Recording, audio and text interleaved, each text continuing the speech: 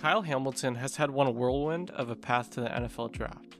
So let's see how he got here in the first place. 2nd and 5, they pick up the pressure, ball deflected and intercepted, and Hamilton.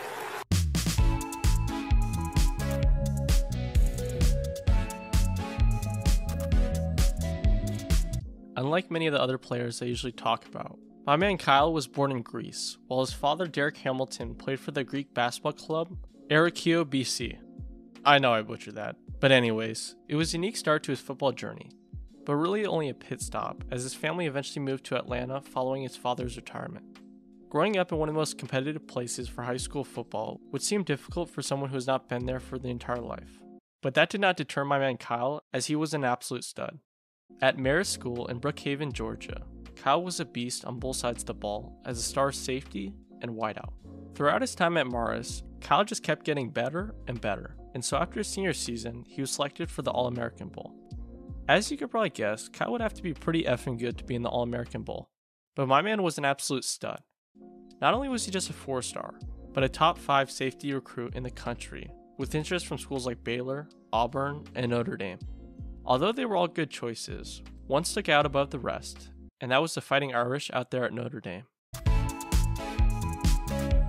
Going into his freshman season, Kyle was behind guys like Alohi Gilman and Jalen Elliott, so it was looking like he wouldn't get a shot to play.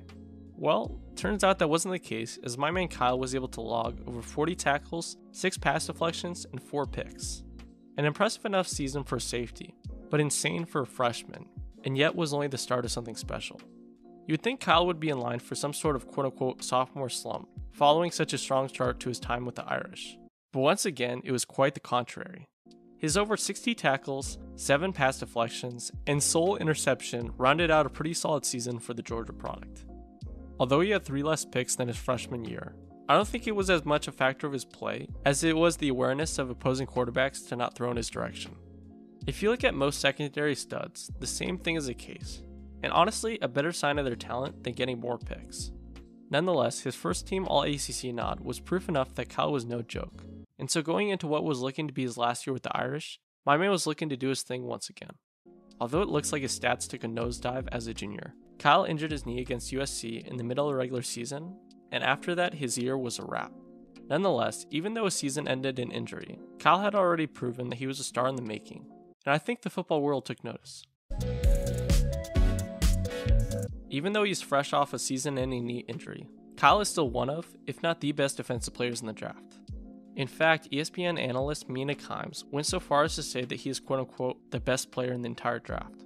Her rationale for the statement is that he's a do-it-all talent, and one that she would build a team around. It's a bit of a hot take, but really more so a testament of my man's talent and potential to be something special on the next level.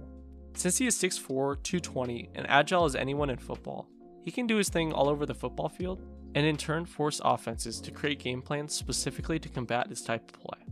Think of Kyle as a reinvented version of Derwin James, since he's practically just a bigger version of the stud out there in LA.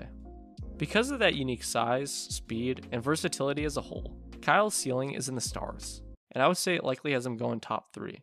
With Jacksonville likely going after an offensive lineman, and Detroit Aiden Hutchinson, I think Kyle is almost certainly going to Houston.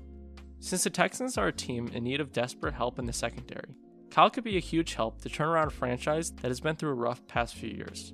Although he could quite possibly be the best defensive player in the draft class, it would still take a bit of work to make the Texans anywhere near good, but I think it could be the start of something great.